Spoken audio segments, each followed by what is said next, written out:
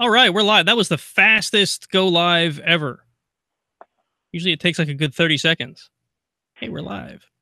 I'm going to play this intro music stuff, and then we can get this show on the road.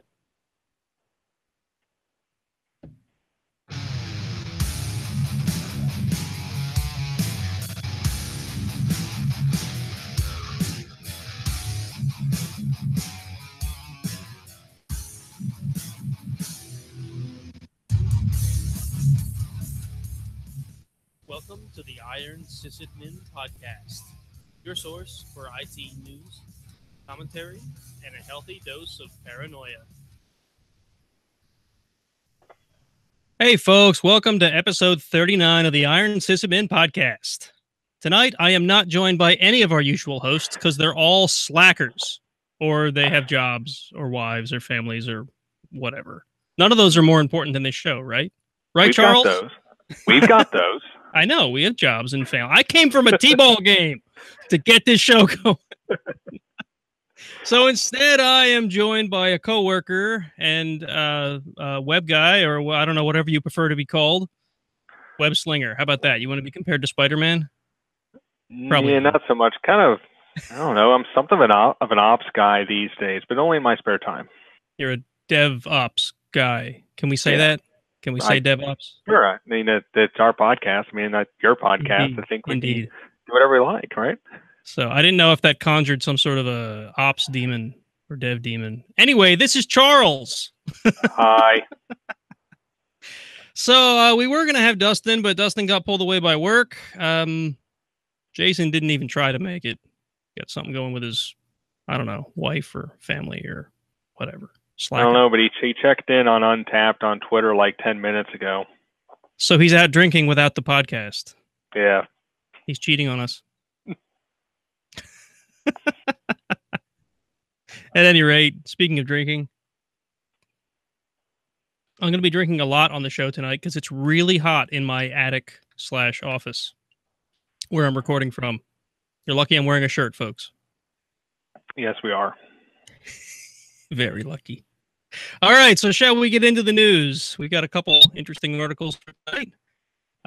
First of which, from Bloomberg, which, by the way, it's reminding me that I only have 9 free articles remaining unless I subscribe. So, folks, don't reload the page too many times. Oh, crap, I'm at 8. You're at 8. Apparently, you read Bloomberg once more often than I do. Maybe you refresh the page. So anyway, according to Bloomberg, I'm saying it wrong now.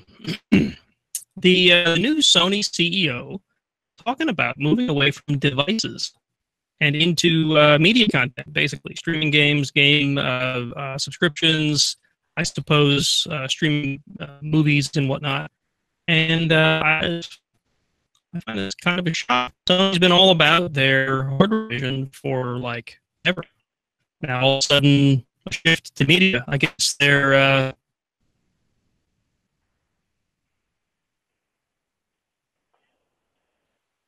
anyway. I guess they've realized that media is where it's at. You have anything to add there, Charles? You broke up really badly while you were doing that, and I can't tell if it's you or me. It could be either of us. This is what plagues our show.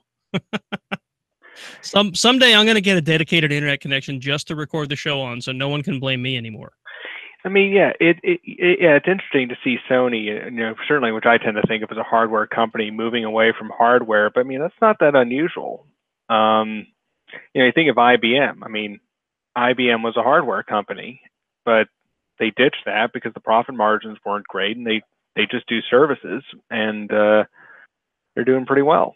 Yeah, they did. They slowly but surely ditched every piece of their hardware line. I think all they have now is mainframe, isn't it?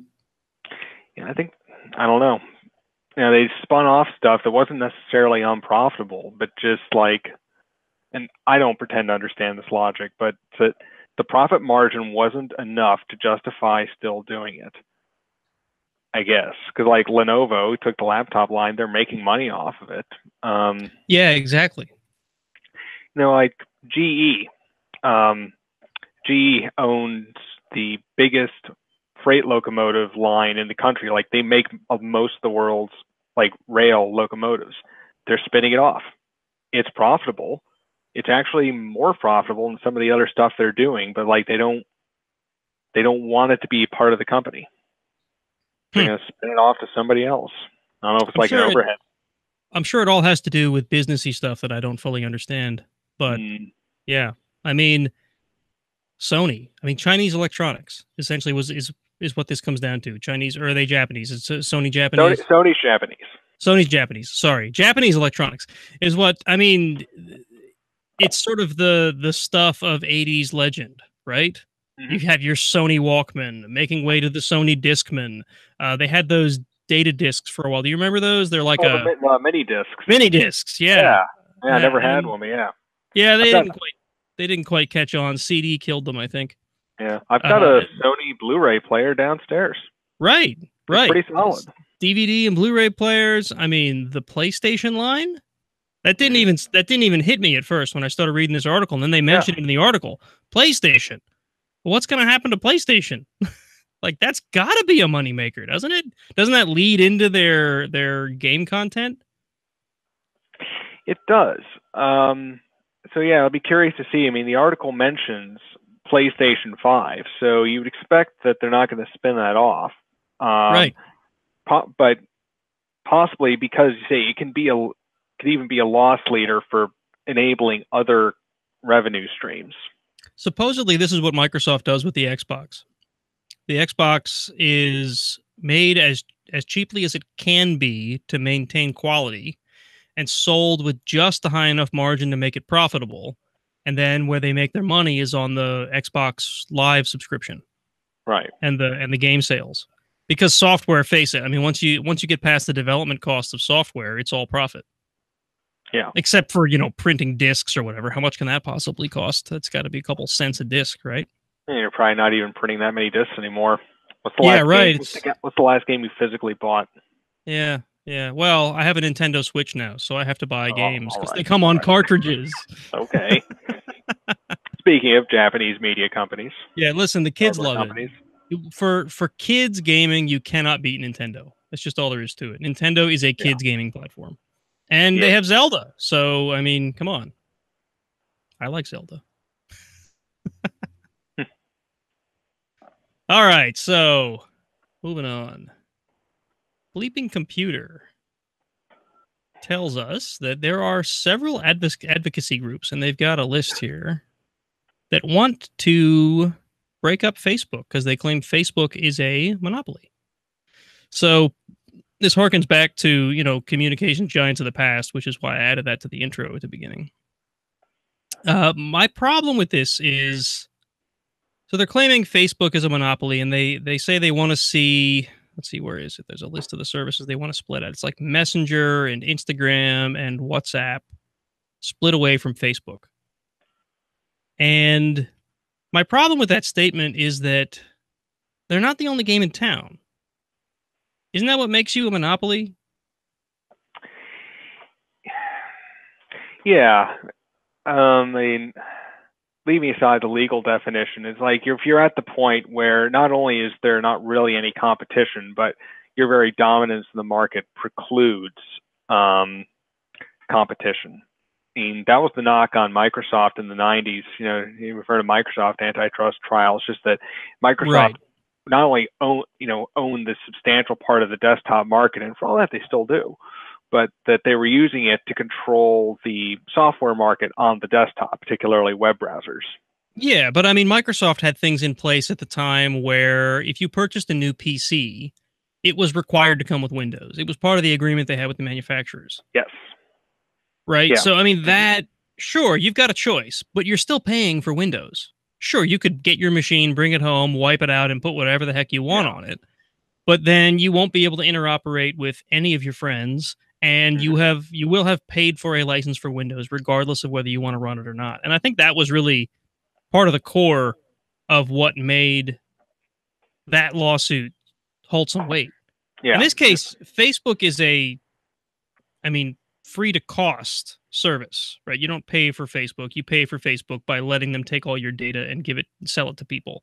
Yeah. But it's all optional. Yeah, I mean, it is and it isn't.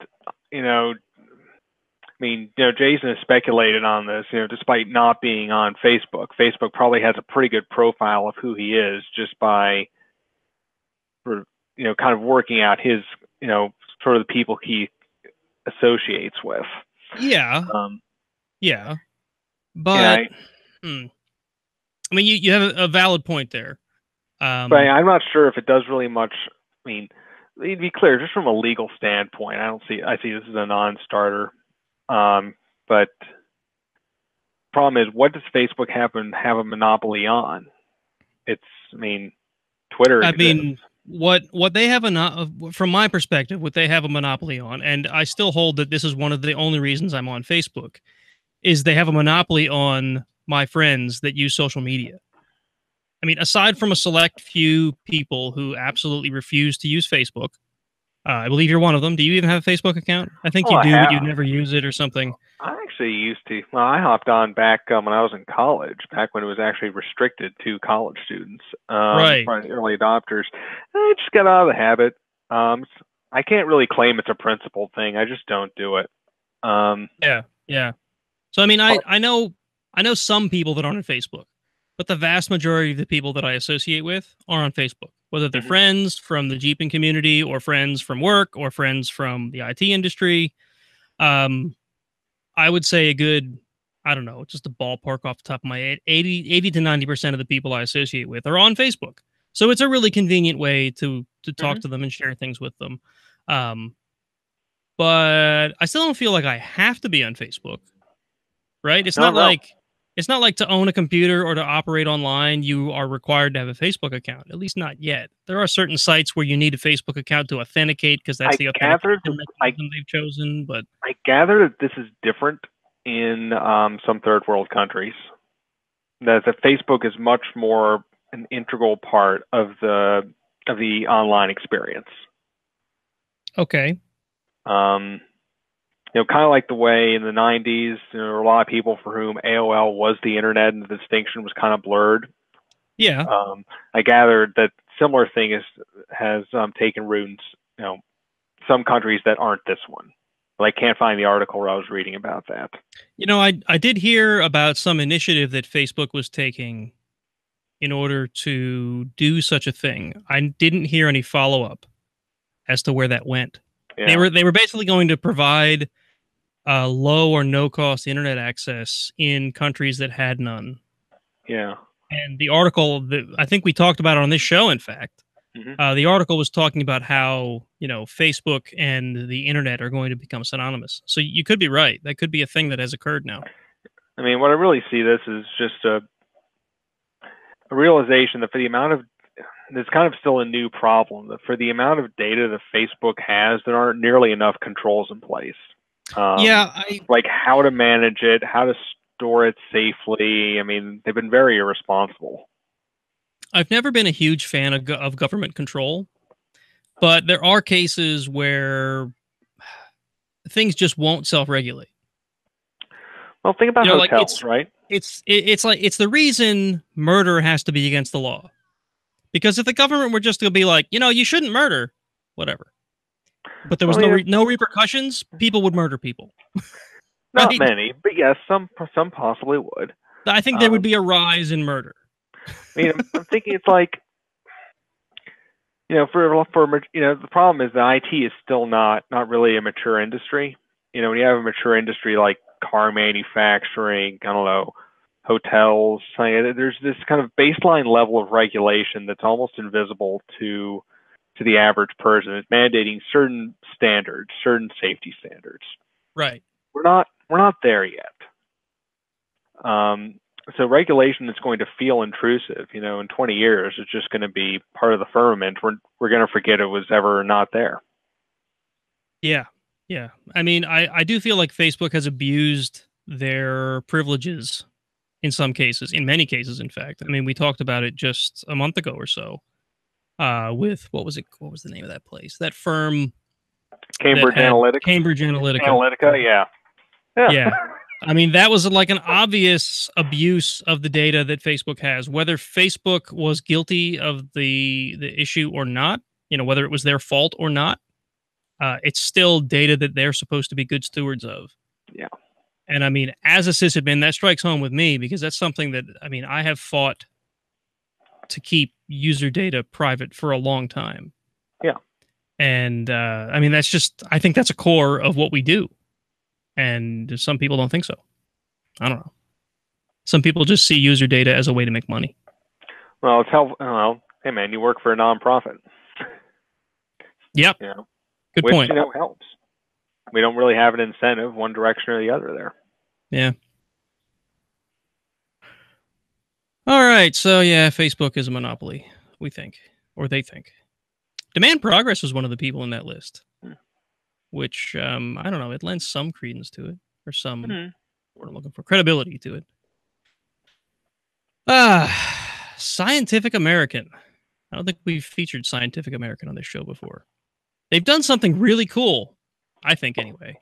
And since we sometimes cover science on this podcast instead of just technology specifically, I thought this made the cut. They have found a way to transfer memories between snails by injecting RNA, which, hold on, I wrote down what that means, ribonucleic acid, from one snail to another. And, all right, I hate to do this, but I have to walk away for a second. Apparently, my wife just came to the back door and can't get in.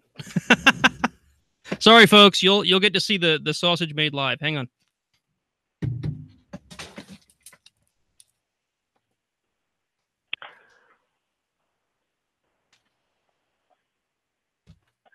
Well, this is where I'm supposed to say something clever in his absence, but I'm kind of drawing a blank.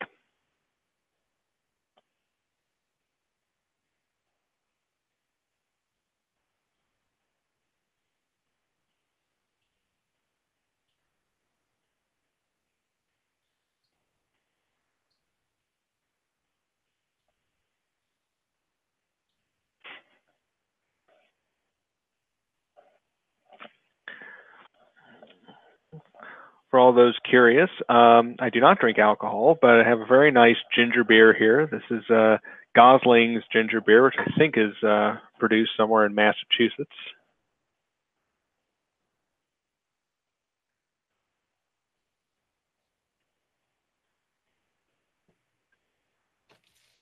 I have returned.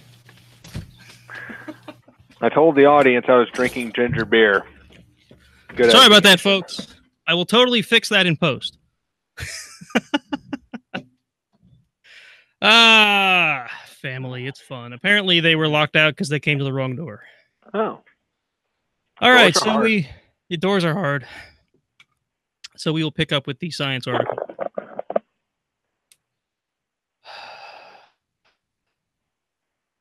Okay. So, Scientific American reports that they have transferred memories from one snail to another by transferring ribonucleic acid. Right? Is that what their thing was? Ribonucleic acid. Yes. RNA, in other words. So, apparently, RNA is used by the body to transfer messages between muscles. Which, I mean, I'll admit this is all new to me. I just read up on this before the show because I was curious. But they were able to transfer RNA from one snail to another. And then I guess they had one of these cases where they had done something to the snail they transferred from, which involved some sort of a shock. Yeah, okay? They shocked it. Yeah, they shocked the one snail, withdrew the RNA, put it in another snail, and then they saw evidence that the other snail that they had injected it into had the memory of the shock, because it knew that whatever gave it the shock was something it shouldn't touch. Now, obviously, I don't know how to judge how snails react to things, but this is why I'm not a scientist. But I don't know, it's pretty cool. They say this is like groundbreaking, changes the way people think of memory and everything. Well, I mean, if they're right. Yeah,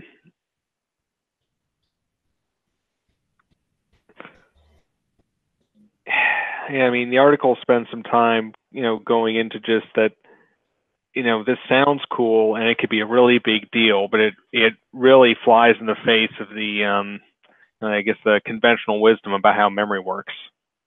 Yeah. They talked about how, obviously everyone thinks memory is stored in your brain, and this sort of changes that thought.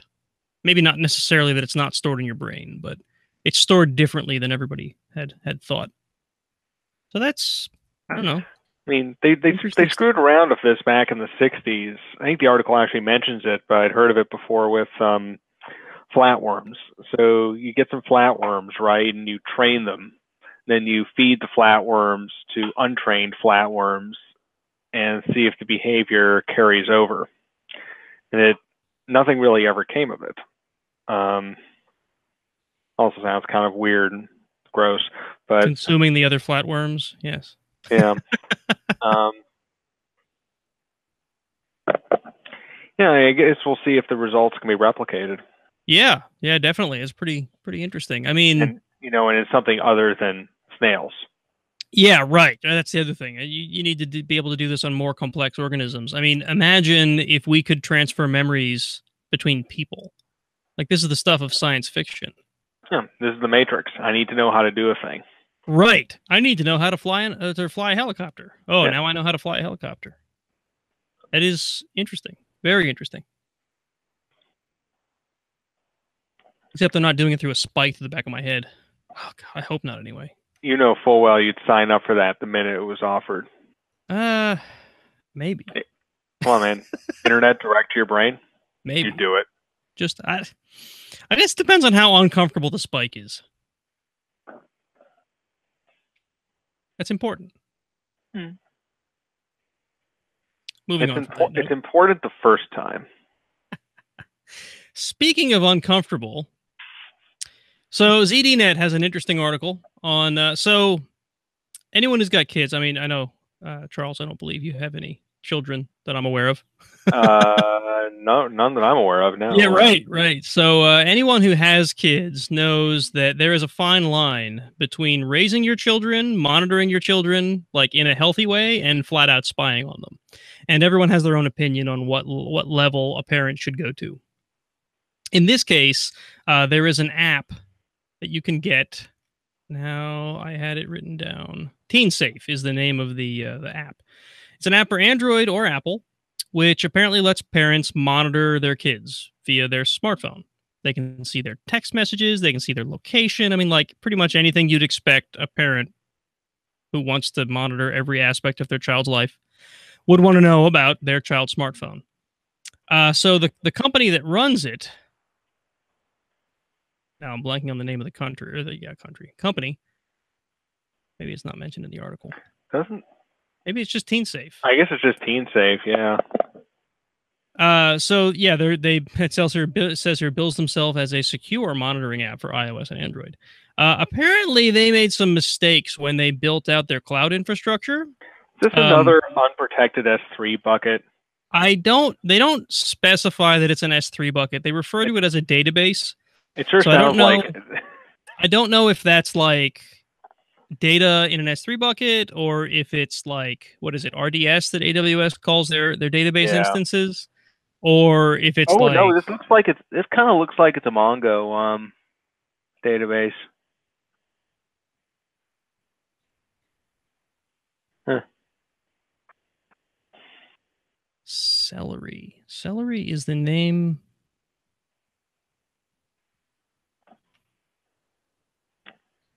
Sorry, they have screenshots of a thing called Celery here, and I know of a service called Celery. It has to do with... Heck, it's part of Red Hat Satellite. What does it do in Satellite? Oh, whatever. I'm rabbit trailing here. Anyway, yeah, so they had data in AWS, and they didn't protect it properly, and people were able to get all of the data, including plain text passwords. Woo. Yeah, nasty stuff, right? So yeah, they claim that they fixed the problem. I don't know what that means for all the data that was leaked. I guess everyone has to change their passwords and they get free credit monitoring. How much of that do we all have at this point anyway? Free credit monitoring? I think depending on who you are and what security level you have in the US, you probably could live the rest of your life with free credit monitoring. Terrible stuff. I mean, I hate to see this when it has to do with kids and kids' privacy. I mean, that's 100% what this is. It's all kids that are being monitored by this Teen Safe application. And I would assume that with this data, someone could be snooping on your kids. And that is just creepy stuff. Yeah, and it raises this question, and maybe the need for, well, definitely identifies the need for some kind of stronger data protection law. I mean, if you're storing a child's PII, there has to be actual consequences if you screw up, but that also means there has to be an articulable standard of how you can store that data. Yeah, not just that, it has to be an achievable standard. Yeah. Like, it has to be a standard that's written and built in such a way that your average small business that, you know, say Teen Safe is a 10-employee company that's just had a cool idea and they want to do this thing, right? It needs to be achievable. But they also need to be responsible with that data, and there needs to be some way to ensure that they're being responsible.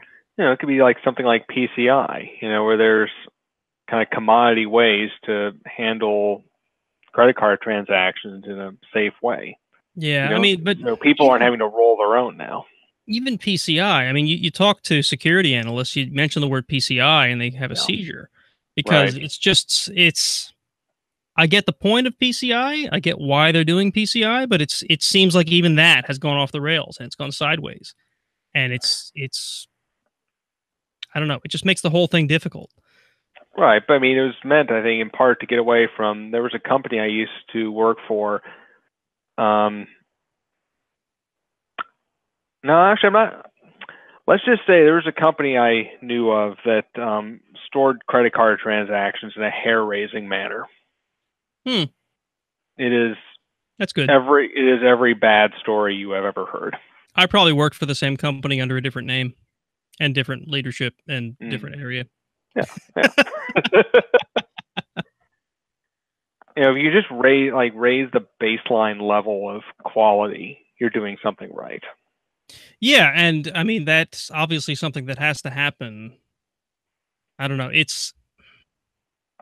But yeah, you don't want to wind up with something like, you know, the GDPR, which, you know, is incredibly invasive and very far-reaching, and which can require, I mean, not that a total rethink of how your company handles PII isn't necessarily a bad thing, but it's incredibly expensive. And yeah, for a small company, very difficult to actually achieve. When it requires that you have to hire staff just to meet the regulation, that seems like it's too high of a bar to me. Right? So, I mean, say I just had a cool idea and I want to start a business. I mean, I have a small business running at the moment, which is going almost nowhere. And if I were to try to apply,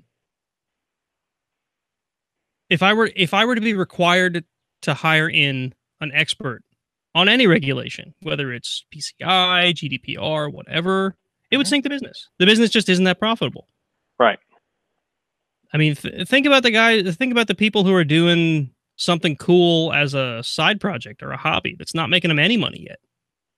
Like, how do you fit that edge case? They have literally no budget to handle this kind of thing. Counter argument can be made that that's the exact kind of project that shouldn't be handling personal data. But then where does it start? Like, what if your side project requires that you handle, you know, private data? You have to become, I mean, yeah, you got to be responsible with it, but how do you get there? How do you get from I have a cool idea that requires this level of stuff, this level of access, to I can responsibly manage the data that idea requires? Right. I mean, it's where's the middle? I mean, the inevitable result of capital. Right. I mean, the inevitable result of data protection laws is that the cost of doing business, the baseline cost of doing business, is going to go up. Yeah. In the same way that not any random person can start a car company and put a car on the streets. Yeah, I guess that's and there's a reason for that. That's a very viable comparison. The big three didn't like competition. Also safety. Also safety. So yeah, I guess these are bigger problems than Iron Sysadmin can solve. But we have the best solutions. Sorry, what's that? No, we have the best solutions. We'll fix everything. We'll fix everything. So, bottom line, if you use TeenSafe to spy on your child, you may want to change your passwords, like all of them, and I don't know, wash your eyeballs. I hope they didn't get access to cameras on these devices. Oh, that would be so horrible. Boy, yeah. Remember that article? I think it was before we had the show going. There was like an administrator at some high school where they had devices, and like you part of the security program for the device was that you could see the camera, like in case it were stolen. That was local, wasn't it? Yeah, I think it was in Pennsylvania. Yeah. Was it? I'll look for it. I can't remember now. It was several years ago at this point. We've probably referenced it on the show before. I don't think we covered the article. I don't think the show was around yet. Well, there's one here from 2010, and yeah, it was Philly. Yeah. That sounds about right. Yeah. So moving on to Tech Republic, which, by the way, will autoplay a video. Just fair warning. That bothers me. I don't know if it bothers you as a web developer. Do you hate autoplaying media as much as I do? I do, but my sound is also permanently off. Is that like the equivalent of tearing the speaker out of the computer because you hate the beep? I got headphones. If I want to listen to sound, I'll put them on. Exactly. Exactly. But yeah, it auto plays, and I hate that. Yeah. So, I mean, it is a news article, and I guess I get the point. They're trying to play news like it's a TV show, but autoplay on as though this was optional. Off. Hey, there we go. I've turned it off. All right. I figured it out. So, there's an interesting exploit in the DHCP client on Linux, like everywhere. This particular article is referring to the DHCP client included in Red Hat Enterprise Linux. I don't know that it's that specific. Maybe it is. Does seem to be. The fact that Tech Republic calls out Red Hat Enterprise Linux specifically makes me feel like it's a Red Hat or RHEL. It's logged in Red Hat Bugzilla. Looks like a red RHEL bug. Yep, indeed. I love how they keep including this in, like, this is relevant for anything. Who noted that the proof of exploit code is small enough to fit in a tweet. 140 or 280? I know. Which size tweet? When was this article written? Recently? Is it 280 or 1? I don't know.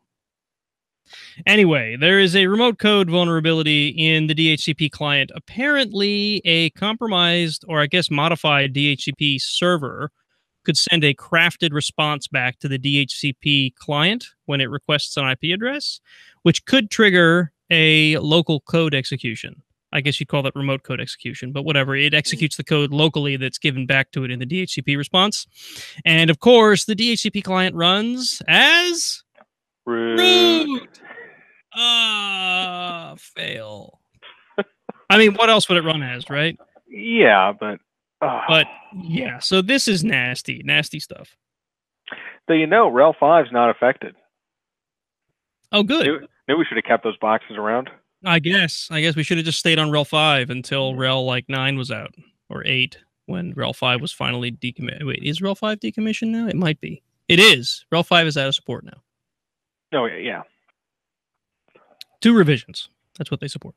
Okay, so, yeah, basically what this requires to exploit is you have to have a DHCPD system or service running on the same network as the machine that's requesting the DHCP address. Excuse me. So it would require an attacker to have a foothold on your network or control of your DHCP server, which are both bad things. But you could imagine like a machine on your client's network, whether you're a business or a hotel or a college like we are. You know, I could run a DHCP server, say, in a lab somewhere, and clients that come online would be requesting addresses from me, and if they were RHEL, they could theoretically be attacked by this. But I would say that a properly segregated network, your servers are probably safe, just because that's the way DHCP works. It has to get broadcast in order to get a DHCP response. So anyway, there is, I don't know if it says here if there's a patch available yet. This is from like a week ago, so I think there probably is. Let me look at the CVE and see if there's a patch. There's probably going to make me log in to see if there's a patch. You know, I'm not sure it did. Let's see. Yet another thing I should have looked up before the show.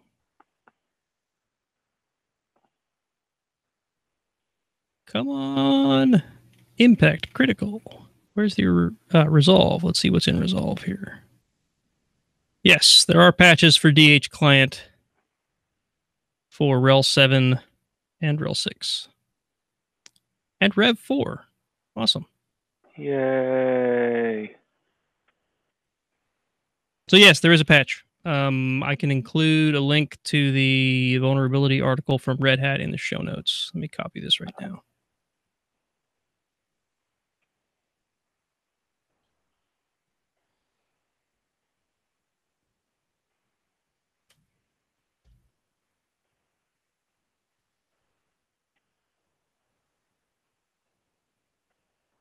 There we go.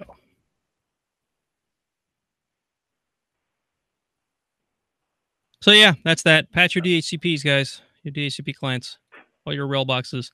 The article does mention Fedora as well, though I don't know if it elaborates on what versions of Fedora, because Fedora is pretty far ahead of RHEL at this point. Because it's been several years since they branched off to build RHEL 7.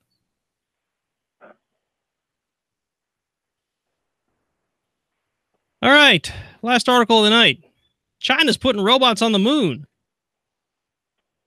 You read this one, Charles. You want to elaborate? Yeah. I glanced over it. That's about as much as I got. China's putting robots on the moon. Yeah, China's putting gonna put a rover on the moon, which has been done, but the soft landing will take place on the dark side of the moon, and that has not been done. As the far side. Plenty of things have orbited the moon and photographed the far side, but this will be the first soft landing on it. And to do the communication, they'll have a spacecraft to relay communication, which will be at the, I think, the L2 liberation point between the Earth and the moon. So it'll be at a place where it can at least, orbit into position where it can talk to Earth and talk to the rover. Oh, interesting. So, I went through a space phase. I think it's kind of cool. It's nice to see something new being done. It's nice to see other countries participating and moving the ball forward. It's at least as cool as transferring memories between snails. Now, if they could send the snails to the moon, we might really be onto something. Yes. Memory transferring lunar snails. That'd be awesome. So yeah, China's getting back into the space race. They're sending robots to the moon instead of to Mars. We sent one to Mars. We're better. Or so NASA tells us. I saw pictures, man. That means it's real, right? Absolutely. Totally real. All right. Well, I think that closes up the news, unless you have more to talk about the moon. I think I could probably see it outside. Nope. No, not quite. Can't see it. No. It's not quite dark enough yet. So, all right. Let's move on.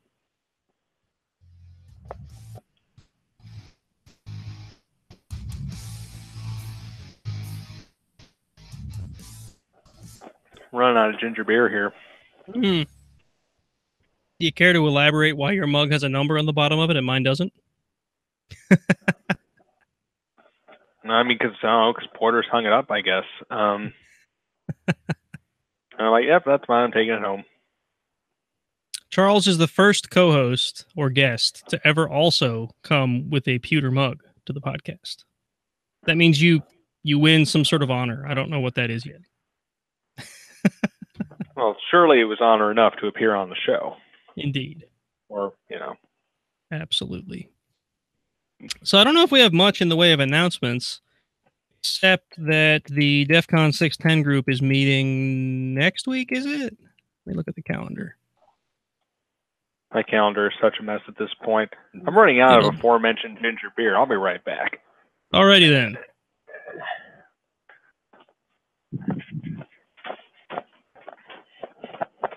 June 6th. I'll put that in the show notes, folks.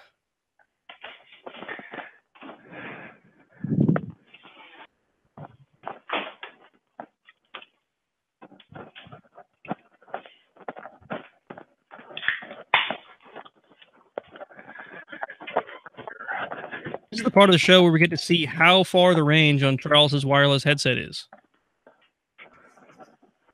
Well, I heard you the whole time.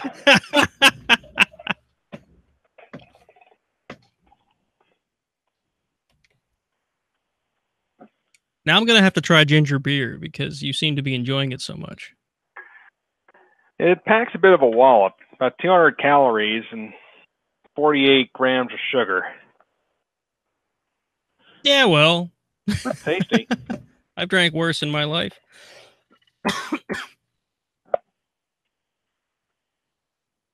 So, yeah, I think that's it for announcements. Yeah,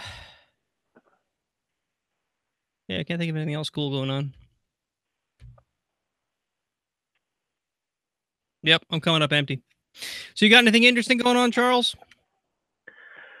Other than being on Iron Sysadmin, I mean, that's exciting, right? I'll just do a little plug. In about a month from now, our employer, Lafayette College, is hosting a conference, the Academic Technology Administrators Conference, or ATAC. And so we're pulling together people who, less on the pedagogical, more on just the straight staff administrative side of running learning applications at colleges, like learning management systems, content management systems, and also talking about kind of policy process, focusing on that kind of stuff. We'll have people attending from various colleges around the country. This is the first I've heard of this, Charles. I wasn't in charge of promoting it, but I guess not. So I'll be speaking with a colleague about how we do course archiving and retention. We're managing those digital archives, ensuring that faculty have access to what they need, but we can maintain things for a certain amount of time, but do so sustainably. Like, we can't keep everything until the end of time because he'll eventually tell me I can't have more disk space. So I would never do that. You've done it. You did it 2 days ago. I just keep finding cheaper ways to give you disk space. I don't know. Can you get a link or something together for that? We'll put it in the show notes. Yeah. Otherwise, I've just been looking at ways to put things into the cloud. I've been trying to I've been running servers in my basement for far too long. And I feel like running servers in the cloud is the new running servers in my basement. So that'll be my next project. I don't know, Charles. You run any services in the cloud? Not really. A project or two that needed a place to live that wasn't necessarily work related. Yeah, I mean, I had some stuff running in AWS for a little while, but at this point, the only thing I have there anymore is Glacier, which is not AWS. Just I'm backing up my home NAS that way. Yeah, just I'm running Nextcloud, but I'm running Nextcloud here. Yeah. I also run Nextcloud for a lot of personal things, but I've been using Google Drive so much more for that same use case that I'm starting to debate whether I keep Nextcloud around or not. I don't know that there's anything I have in Nextcloud that I couldn't put on Google Drive without being paranoid. It's not like I'm storing secrets. It's just like pictures and documents and stuff like that. What I like about Nextcloud as opposed to Google Drive, well, I guess with Google Drive, the files are there locally, but I feel like I have more of a guarantee with Nextcloud that the files are actually there locally, and I have a predictable directory structure. It's like I have a fairly large digital archive of documents that I keep indexed in Zotero, but I do the indexing in Zotero, sort of citation metadata, but the actual raw files are in Nextcloud, and I can set up stable links from Zotero to Nextcloud. And I feel like Google Drive can't quite do that for me. Yeah. I guess my data is a little less structured than that. It's more or less like I need a place where I put documents, and inside of those documents, inside of that folder, I need subfolders for like categories of documents. I don't have any like external index or doing any of that because I just don't have that much data, Yeah, like I have like how many, let's see.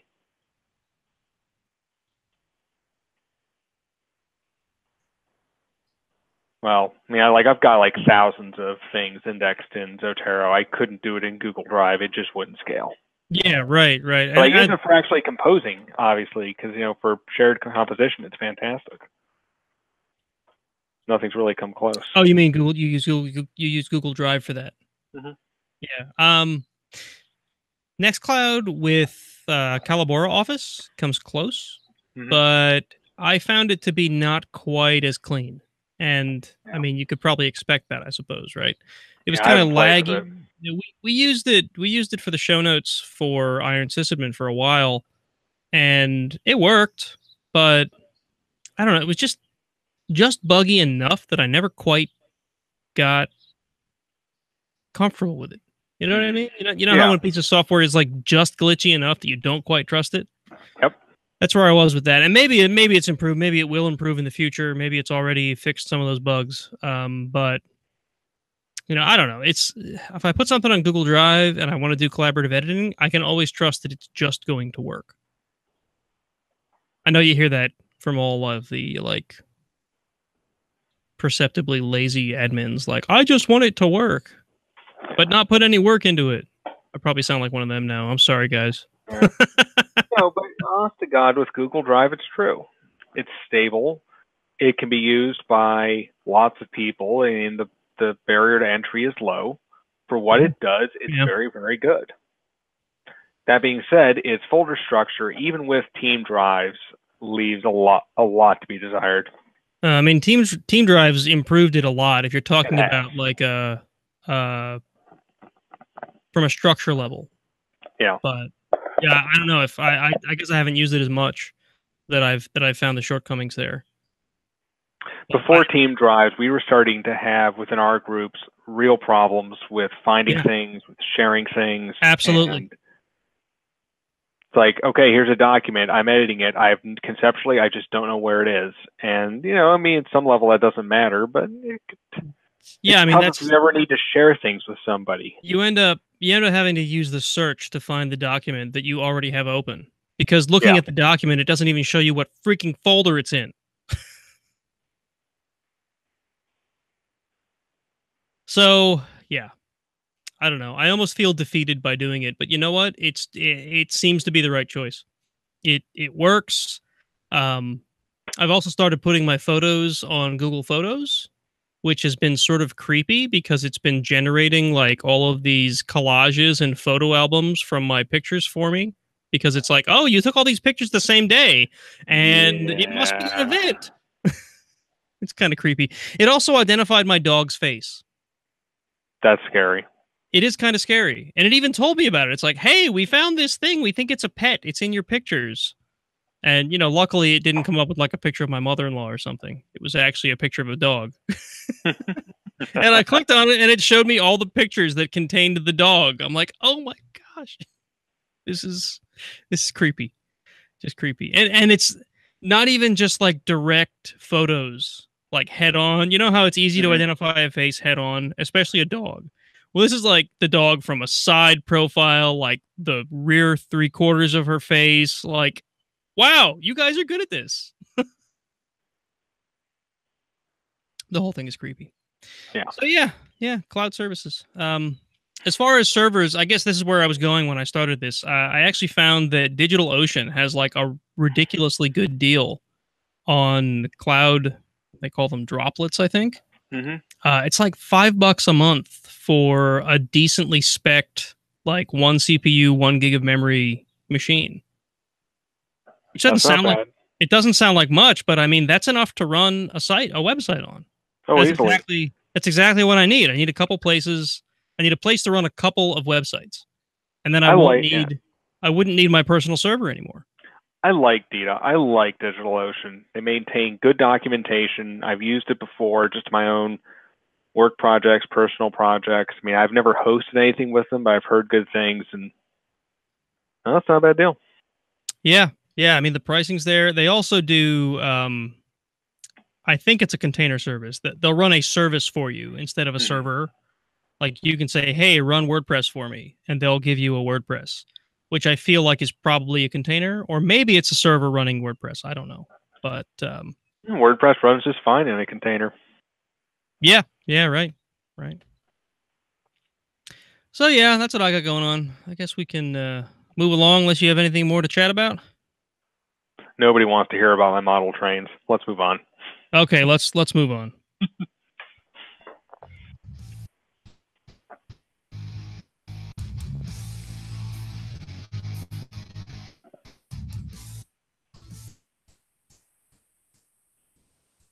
I do love a good scale train display.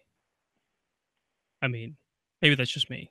I don't know how many sysadmins in the world like train displays, but if you like train displays, let us know. We'll do a show on trains. Absolutely. We probably could between the two of us. I'm a little, Well, I think so. I'm a little rusty on model trains. It's been a while since I've set up ours, but like my entire childhood was model trains. Yeah. So anyway, we've got Charles here because for a long time we've talked about how I was going to have a coworker of mine on to talk about WordPress.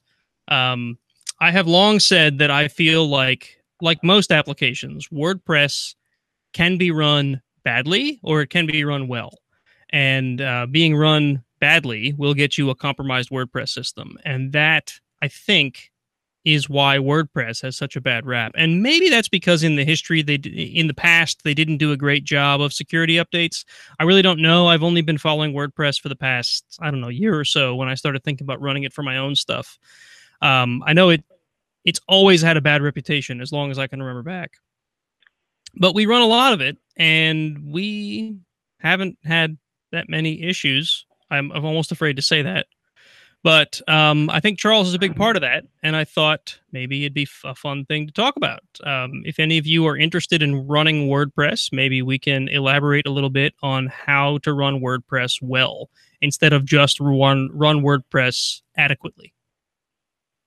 So, Charles, you got a couple of links in the show notes here. You've got, I assume, a couple of talking points. I guess we'll just dive right Yeah. in, huh? Well, thanks for the introduction, Nate. And let me start by saying that it's pronounced Saugatuck Brewing Company. You've been waiting for that, haven't you? Well, it's funny. When I went back to Michigan, I drove right past the place, but they weren't open yet, or I would have gotten you a shirt or something, so that you could always remember it. See, my first inclination was to pronounce it as Saugatuck because that's exactly how it's spelled. But usually that gets me into a scenario where it's like, you uncouth bastard, you just pronounced it wrong. It's Saugatuck. Yep. No, it's a weird case where it's pronounced pretty much how it looks. It's actually pronounced like it's spelled. That's awesome. Yeah. So anyway, my pronunciations of breweries in Michigan aside. Yeah. So this is kind of a big topic, and I am not an expert on WordPress and security. I consider myself an expert on deploying WordPress, which isn't quite the same thing, but they kind of go together. So I'll try to attack this a couple different ways. I mean, the first thing I think to keep in mind is when you're talking about WordPress, you're talking about a product that is running, I think the current estimate is 29% of the web. Right. That's massive. And that's encompassing a lot of different types of operations. You've got major newspapers that are using WordPress for front end or back end or sometimes both. You've got places like Lafayette where we're running, multiple WordPress multi-sites. We're serving up our main page, departmental pages, faculty blogs, e-portfolios. It's a lot of stuff. It's most of the public-facing web presence. Then you've got people like Nate just running kind of a hobbyist site or two. You've got people who are running WordPress to sell stuff who are, probably potential Wix or Squarespace customers who have just like a site or two sites that maybe they run themselves, maybe that there's some small agency that built it for them and keeps it up to date for a fee. Point is, you've got this really broad range of experiences and approaches to administration. And not all WordPress installations are created equal. So I guess I can start by describing what our environment looks like, and then sort of go into how in many ways our environment is not normal, and it kind of gets into why other environments are maybe a little more prone to compromise. I mean, for starters, we took the time to actually figure out how to keep SE Linux on instead of just turning it off from the get-go. We did. We're running on RHEL 7 servers. They are hardened to SE Linux. And so one of the most interesting things about our WordPress environment is that so we're using Apache as our web server. Apache can't write to its own document root, which That's weird. Which eliminates one of the biggest sources of compromises in the WordPress environment, which is something nasty getting in and modifying core WordPress files. That's something that, that's something that can't happen without some broader compromise in the system. Apache doesn't have the right permissions, and even if it did, SE Linux would prevent it from writing there. And we don't allow code execution, PHP code execution outside of the document root. So you couldn't like download some PHP and then execute it. These are things that just can't happen at the environmental level. Moving away from the strict server architecture, we use WordPress multi-site. WordPress multi-site is a core feature of WordPress. So in a default stock WordPress installation, it's a single site. You have a site, it has posts and pages and users, and there are user permission levels, but the administrator on a single WordPress site can do anything. Including, very unsafe things like injecting JavaScript or iframes into a post. Yeah. We use multi-site. Multi-site is what it sounds like. It's still a single code base and a single database, but many, many tables, because there's sort of a containing, overarching site and then a bunch of subsites, which each can have their own users and permissions. What's cool about that is that you can really lock down the permissions on those subsites. So for example, let's say, for our departmental multi-site, we have 150 subsites, one for each academic department or program, and there will be people from those academic departments and programs who are administrators and can do lots of things, but one thing they can't do is insert JavaScript, because that's something that you're just not allowed to do unless you're an actual network privileged user. This saved us in a small way, but saved us, or a couple of years ago, an administrative assistant's computer got compromised by some kind of phishing spread worm. And it actually tried to inject a payload when the computer hadn't been cleaned yet, and the assistant went to go modify the department's WordPress site, and it tried to inject a payload into the site. WordPress stripped out the JavaScript. All that got in was a bunch of kind of ugly looking markup, for like spam porn, whatnot. It looked bad, but it didn't have an active component. It couldn't damage anything. It just kind of looked awful. And that's a case where that principle of least privilege definitely saved us. Like I said, this is unusual. I describe this, I go to the local WordPress meetup and I describe this and I get blank stares, because just the whole way we've approached it is not what, if you're just running one or two WordPress sites, you don't really know a lot. We're talking about an environment where people are still adding plugins to a site sometimes, like uploading them with FTP. Right. And not even SFTP, just FTP. Right. Where, you have people who are trying to modify the behavior of their site, and they're being told to put random snippets of PHP, put them into a functions.php file. They don't even know what the code does. I found it on the internet. It must be safe. Yeah, and again, I'm not criticizing. That's just the reality for the people in this position. But that's an environment where you're much more at risk of installing something you shouldn't have, or you don't even know how to lock your site down.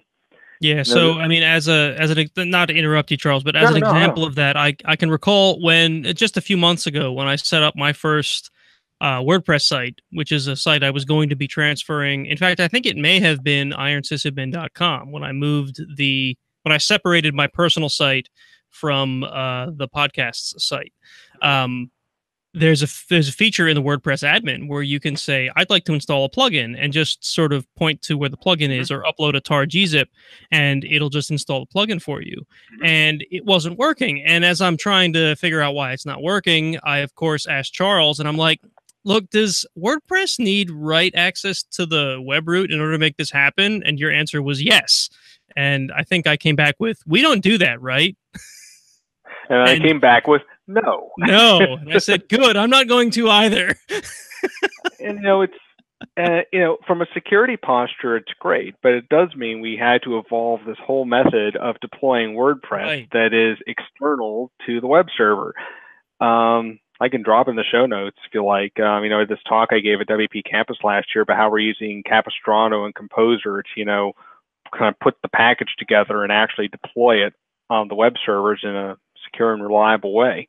And that's insane for people who are on managed hosting and kind of doing their own thing. The good news, I could imagine, having worked at a web host and having done web hosting, I could imagine how easy it would be for me to just say, yes, you're a customer. You need to be able to manage your WordPress site. I'm going to make this work for you so that you don't have to bother me when you want to install a plugin. Yeah. But it's also a tremendous security risk. And it goes worse than that. I mean, it's possible in an out-of-the-box WordPress installation, or maybe you need a plugin for this, but I don't think so, to actually modify plugin code, from the interface. But if you're in an environment where you don't have shell, and your only way of interacting with the web server is via FTP, right? What choice do you have? Exactly. What choice do you have? One of the linked articles in there specifically recommends turning that off, as a security measure. That's like, well, yeah, duh, obviously. But, if you're just getting into this, it might not occur to you why that's so dangerous. Oh, yeah. I mean, to be honest, it may seem naive for an experienced sysadmin, but I looked at the thing and I'm like, oh, this would be awesome if this worked. And then when I started thinking about, well, what this needs and what this means in order to make this work, I'm like, well, that might be convenient, but I'm just going to have to live without it, because this is not a good way to run a website. Yeah. A website with write access to its own web root, or even a portion of its own web root, or even just anything that's executable, is just, that's been a big no-no forever. Yep. So let's take a step back and talk about why WordPress can be exploited and what WordPress core has done to try to mitigate that a little bit. So WordPress is a content management system. It's built in PHP, and the way you get things to appear on WordPress, you have your post content, right? But let's say you want to kind of add a widget or add some stuff that displays. The way a WordPress plugin typically works is by filtering the output. So output sort of passing up the chains, going through things, and as it's being passed from one plugin to another, you can filter it. You can add things. It's wonderfully flexible. Drupal is similar. So instead of having to hack core in order to accomplish a particular task, you hook into a filter and do something arbitrary with the output. Right. That also means that your content is more often than not built on a sort of this pile of regexes, which it can go very badly. And if you're relying on third-party plugins, you're trusting that those plugins are doing what they claim to do, and that they're not malicious, and that they're not they haven't been implemented badly. There was a case not long ago. I'll try to keep this brief because I know you're on a roll. There was a case not long ago where an author of a WordPress plugin had very painstakingly curated their plugin, took great pride in whatever their plugin was doing. I can't remember the specifics as to who this was or what their plugin was for. And then one day they got an offer for a company to purchase their plugin. Company wanted to do whatever it is they wanted to do with it. They made an offer to the author, and they took it. And this plugin that people had trusted for years because it was, authored by this person they trusted and person who'd been doing well by the community for all these years, all of a sudden had what was it? Some sort of ad tracking Yep. JavaScript added to the plugin. Mhm. And now all these sites that had the plugin installed that were doing the right thing, updating their plugins on a routine basis, all of a sudden got ad tracking software added into their websites or whatever it was. It was some sort of quasi malicious code that was added into the plugin. So yeah, we have had at least one plugin at Lafayette where it wasn't quite that, but the plugin changed hands and then changed dramatically and without much warning. right. We guard against that by having a code review process. We caught it. We saw that it had changed, and we have this plugin that's been stuck in an outdated version for going on 4 years. It's not very important. Because the change of the plugin it didn't meet our standards. It was a breaking change that we were not prepared to deal with. And Right. over time, we determined it did not need to be dealt with. The plugin continues to work and doesn't have any security issues. It just doesn't have whatever updated features have come out since then. Nope. I assume is the downside. Yeah, but again, it's a case where it was fairly limited in the first place, what it was doing. And it continues to do what it needs to do well. And at this point, it's deprecated and it's only installed on a multi-site that's being retired soon anyway. But otherwise, we might have had to fork just right. to code around the issue. Right. But yeah, it's a huge problem, and it goes down to, leads in very nicely to the problem with plugins. Ultimately, you are going to be relying on reputation. It's not like with packages from, say, Red Hat, where it kind of has Red Hat's imprimatur that this is a good package, it's safe. I mean, you still should test, but it's not going to break your stuff.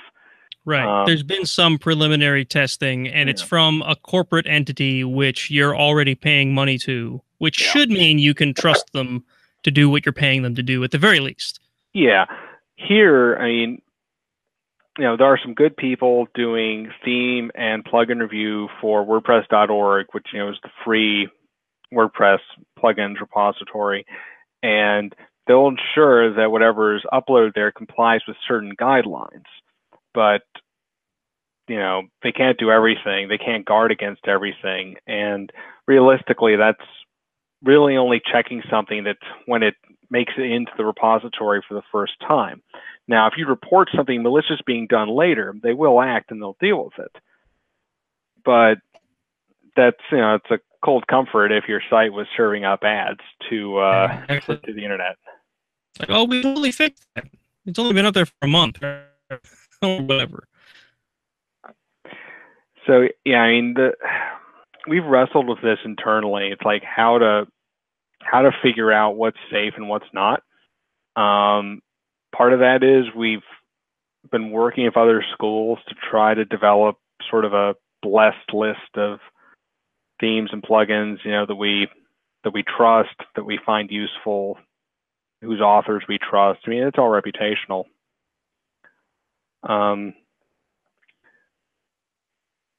But if you're Nate, you are totally frozen up there. I'm just not moving. Oh, okay. All right. I'm holding very still. All right. But yeah, I'm listening intently. But if you're an individual site operator, I like to call them owner operators, you kind of have to be plugged into the WordPress community a little bit to have a good sense of what's a good plugin and what's not. Fortunately, there's a lot of local meetup groups where you can get that kind of advice, but it's not quite the same thing as having a paid provider. Right. Now, going to the question of core WordPress and whether it's safe or not, I've been dealing with WordPress at Lafayette for like 5.5 years now. I can recall maybe one time in the last 5.5 years where we had a vulnerability that seemed serious enough that we kind of dropped what we were doing and worked on getting it out. And even then, it wasn't anything on the scale of either of the Drupalgeddons. Well, how many of them there are, I don't want to reopen that discussion because that'll kill the podcast. There's 3. But, okay, but that kind of all hands on deck, something's wrong in the very internals of the product. I haven't seen that in WordPress in the time I've been dealing with it. I mean, I'm not here to, shit on Drupal or anything like that. Just saying I haven't seen that. The big, there's been a couple big waves of WordPress compromises, and it was because of plugins that had, widely used popular plugin, usually something that had some kind of upload facility. So it's already got that kind of interaction with the file system, and just something wasn't safe, or it was shipping a third-party library that was out of date. I remember there was one like that where there was some popular thumbnail library, and it was just like Tim Thumb or something, and it was shipping a very old version. But core WordPress has been alive to their responsibility for serving up that much of the internet. So a couple of years ago, and this is a big push, I remember when it started, they started doing automatic updates for minor versions. So WordPress is on a regular release cycle now for minor releases. I think it's for major releases, the major releases are like, every 6 months. The minor releases are, just in between that as time permits. But, for people out there where Apache can write to the web root, they'll do an automatic update for the minor releases, and WordPress just in the background will download the new core code and update itself. Right, which is good if you've got that write privilege. Now, there is an option for those of us that don't have that enabled, though, right? Well, what do you mean? So, in my case, I do not allow Apache to write to the web root, but instead I use, what is it called? WP CLI? Yeah. So there are options. Obviously, if Apache can't write to the web root, or WordPress, just if it detects that it's in a version control environment, won't even try. We actually have it disabled in WP config because we know it won't work, and we don't want it to even think about trying to do it. But for the people out there who aren't advanced users, this is a way of ensuring, if there's a bug fix coming out, that, if there were a scary problem that could be fixed in a minor release, there's a pretty high level of confidence that people would be patched against it. Right. And I've seen the numbers. It's a very, very small percentage of sites that don't successfully auto-update. It's actually pretty cool. That they've been able to do that it works, that they got hosting providers on board with supporting it as, as a thing. It is a great idea. But again, it means you have to allow Apache to write to the web root, which isn't necessarily a great idea. I know a lot of people that run WordPress do that because of the convenience factor.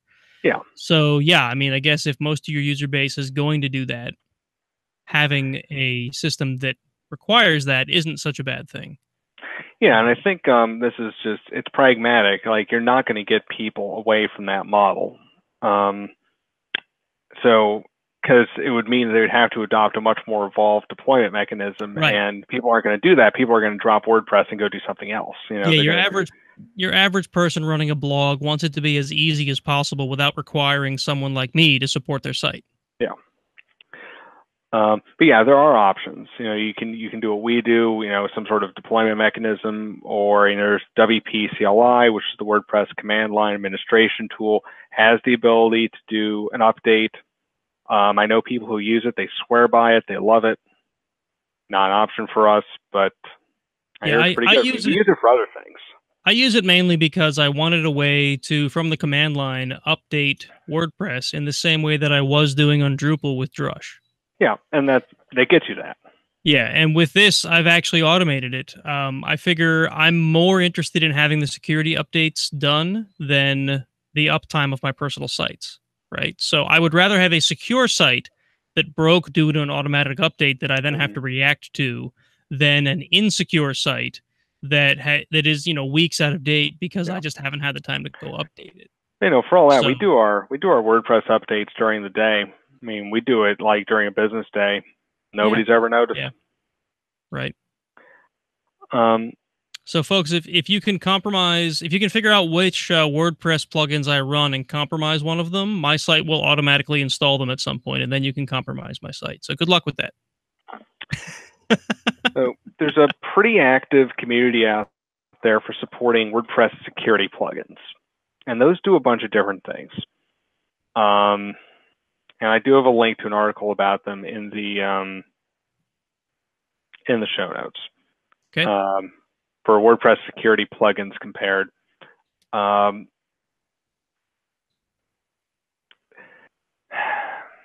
again, a lot of this is an example of what you need when you're in this kind of environment where Apache might have right.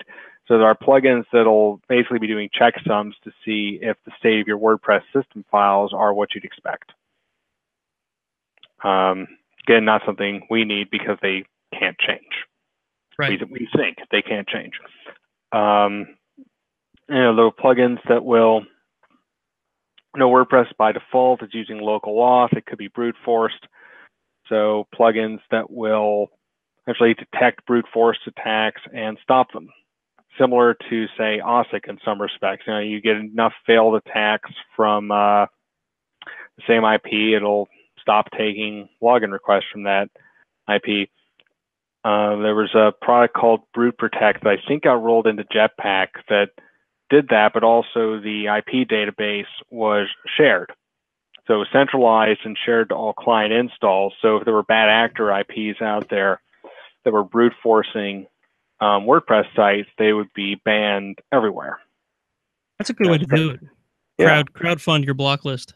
We were real close to installing it before it got rolled into Jetpack, and then we said the hell with it because, well, it's complicated. Yeah.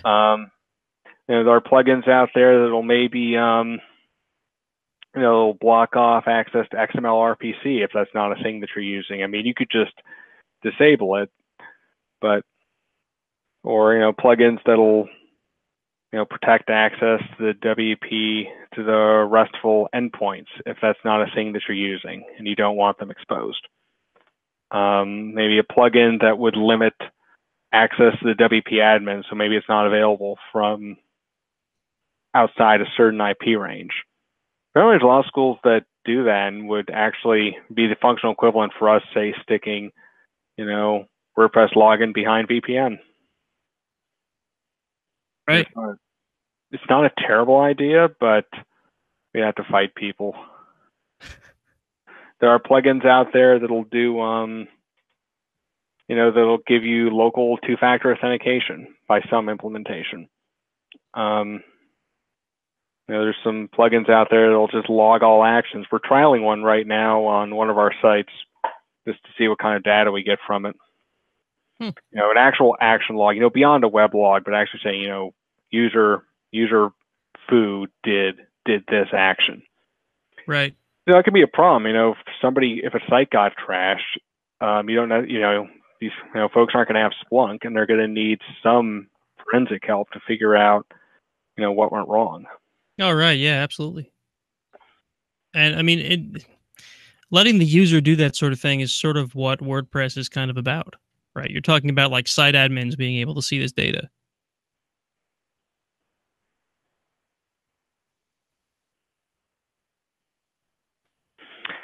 So yeah, I would say WordPress as a product out of the box by itself is probably pretty safe. Probably. I'm not in the business of guarantees. Yeah, right. Well, no, I mean you can't guarantee that anything is secure. In fact, I wouldn't even say that a WordPress site run by the most paranoid admin in the world is 100% secure, because that scenario just doesn't exist. No, but you can do a lot to reduce the threat surface and make yourself at least a much smaller target. Other things you can do to maybe obscure your presence, hide what version of WordPress you're running, or somehow maybe try to disguise that it's WordPress at all, but that's pretty hard to do. Yeah, I think there's structure. There's just certain factors or certain keys that would identify a WordPress site as a WordPress site. And, even just working with WordPress more now than I have in the past, I've been able to just sort of pick up on things on sites that I'm visiting that make me feel like, hey, I wonder if this is WordPress. And sure enough, in a lot of cases, they are, which just goes back to that number you threw around at the beginning of your segment here about what 29% or roughly 29% of the internet somewhere is now between running on 25 and WordPress. 29%. I mean, it's enormous. Yeah. I mean, and when you consider the enormity of the internet, that's a pretty big percentage. I can't say. I mean, I'd be curious to see if any other CMS or blog platform or whatever has nearly that sort of a stake. None of the open source ones do, but I couldn't tell you what the other 71% is running. Right. Well, that's the thing about the internet, though. It could be literally anything. Yeah. It could be a fridge. But yeah, WordPress certainly presents a very inviting target because of the sheer number of people out there who have a common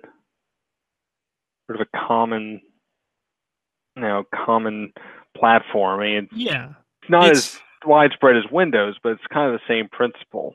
Yeah, it's the same concept behind why Windows appears to be such an insecure operating system. I mean, you can argue all day long about how they've done better and how they were worse in the past and all that. There's still a very big common platform that if I'm an attacker and I want something that's going to get me the most bang for my buck, I'm going to write an exploit that runs on Windows. Yeah, and to get a foothold, you only need one person to make a mistake. Right. Yeah, so our WordPress security posture is about ensuring that one person isn't really in a position, even if they do make a mistake, to actually trash their site. Right. And so that's with careful use of permissions. The fact that we vet plugins beforehand and we have the ability to reject a plugin. There are people. I've seen WordPress environments where, it's like the canonical picture of the person's, they launch Internet Explorer and like the whole top half is taken up with like toolbars and Bonsai Buddy and God only knows what else. Right. They have all these different WordPress plugins installed, like 2 or 3 different plugins that are basically fulfilling the same function, and their site's just a mess. But it's really nobody better than have advice. It's a really tempting thing, right? Because it is so easy to install a plugin on WordPress. It's like, oh, cool, I can have this plugin that does this funny little thing, like show me the weather or, whatever. And before you know it, your WordPress site has a dozen plugins or more. And if you're not vetting what those plugins are actually doing in the background, half the people have no idea how they would vet them. Right? That weather plugin is making a web service call. Right, Probably. Exactly. How safe is that web service call? Right. So we've rejected all kinds of plugins in the past because we went looking. We couldn't review the whole code base, but we went looking for certain things to see what was up and what they were doing, and we're like, I'm just not comfortable with this. Yeah, this just doesn't look good. We're not going to subject our servers to that, and I thank you for that. Yeah, I'd prefer to not trash our environment, prefer to not to wake you up. Yeah, that would just make headaches for both of us, and we don't need that. No, we don't need that. I will say, it does mean that at some level we are passing that cost on to the end user, because we can't give them the WordPress environment that they want necessarily, because it has fewer bells and whistles than they would like, but we can give them a WordPress environment that is stable and secure. And naturally, as administrators, we're going to prioritize that. It's hard to find that balance. Because nobody wants a WordPress site that is serving porn when it's not supposed to be. No, but they might like us to take. You had to think about that. They might like us to take more of a risk, though. Oh, right. Could we live on the edge a little more? Maybe, probably. Right. Well, it sounds like you've been through your bullet points here, if I'm keeping track here properly. I don't suppose there are any questions that built up in chat. Let me just check to be sure, but nobody was in there a minute ago. Yeah. No, doesn't look that way. Didn't get any viewership tonight, so Folks, if you don't know what I'm talking about, you can watch us live on YouTube when we record. I know we're not always the most regular as far as what time we go live, but if you subscribe and you hit the little notify, you'll get notified when we go live. And I try to get it up on Twitter and whatnot. So, yeah, we like it when people join the chat and either heckle us or give us constructive criticism or just ask questions while we're going. You can be an active part of the show. That's pretty cool. So anyway, thank you very much, Charles, for coming on the show. And I think you brought up some very good points.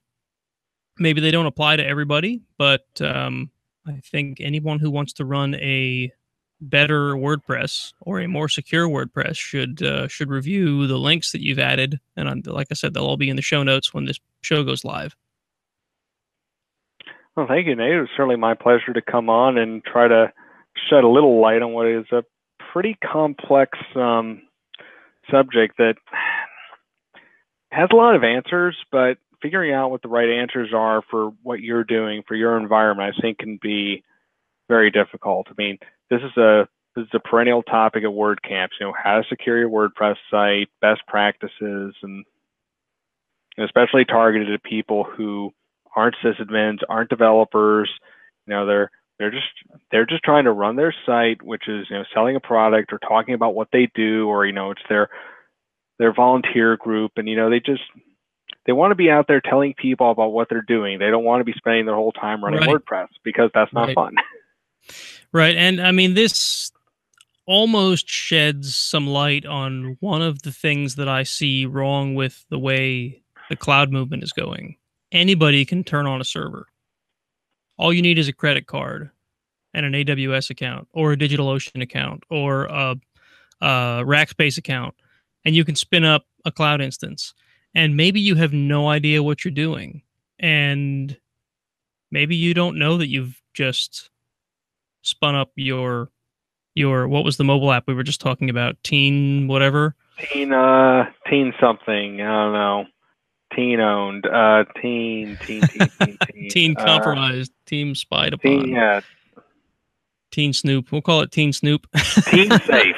Teen safe. Maybe you've just spun up your awesome $1 million business idea on servers that someone's going to walk into and steal all your data, and you have no idea. You know, that's one of the problems that I see with cloud infrastructure. And people seem to think that just because they're able to turn on a server, they don't need someone who knows how to run that server. They just need someone who knows how to put an application on it. Mm-hmm. And I'm not trying to sound like an old man telling you to get off my lawn, but if you're going to run cloud services, you still need to understand what's underneath them. And that goes for WordPress as well as it does for any other application. You need to or you need to pay a service provider that will do it for you. There's a lot of managed WordPress hosting providers out there. Most of them are pretty good. They'll do the automatic updates. Maybe they'll auto-update other plugins for you, make security plugins available, ensure that the shared hosting you're on is reasonable, up to date, right? Like updated versions of PHP, you know, that kind of thing. Right. So yeah, I'm not trying to say I'm not trying to say you should steer away from cloud providers, because let's just face it, that battle is lost. If it were a battle to begin with. What I'm saying is you need to understand what you're getting into, and you need to know what levels of security and what levels of management you're responsible for and your cloud provider might be responsible for. I can tell you right now, if you're spinning up an EC2 instance and putting WordPress on it, you are responsible for everything from the hypervisor on up. I mean, everything from your instance on up is you. It's all on you. And you need to stop and take a breath and ask if this is the right thing that you are doing. Right. Right. Whereas if you go to, say, I don't know, DigitalOcean and say, run me a WordPress, I haven't vetted DigitalOcean specifically, but if you're asking them to run you an application, there's probably an administrator that's figured out how to run the application for you, and all you need to worry about is the application. So, you know, there's levels to everything. So, yeah, at any rate, I'm going to get off my soapbox now. I think we've gone on long enough about WordPress. Unless you had any closing thoughts, I think you already got them out, huh? Oh, man, I could run at the mouth all night. But, yeah, I think I put some stuff out there. And if folks have feedback, I'd be happy to say more. But yeah. Yeah, absolutely. If anybody has any questions, feel free to. I guess the best way to contact us would be through. I guess you could email the podcast at podcast@ironsysadmin.com. You could also comment on our YouTube video, or I think I have comments disabled on my WordPress site. So I don't know if you can do it there. But yeah, I think email is the best way to do it. Reach out to me on Twitter at Gangriff. Or Charles, you want to share your Twitter handle? Sure. I tweet from time to time. I can be found at MACKENSEN. I tweet about WordPress, web development in general, Moodle, trains, football during football season. You know, it's a grab bag. And funny things you've overheard. Oh yeah, funny things I've overheard. Usually this guy, but not always. Sometimes me, sometimes one of our other coworkers. Yeah. Come hit me up on Twitter. Yeah. So, speaking of the socials, you can find Iron Sysadmin on Facebook and on Twitter. Just give us a search because I don't have the URLs handy. I'm not going to look for them. Facebook is a garbled mess anyway, so. You can also subscribe to us on YouTube. I've already beaten that horse to death. If you like what we're doing and you'd like to contribute, you can do so via Patreon. Patreon.com/IronSysadmin, I think, is the URL for that. And I think that's a show for tonight. So, everyone, have a good night. Night, everybody.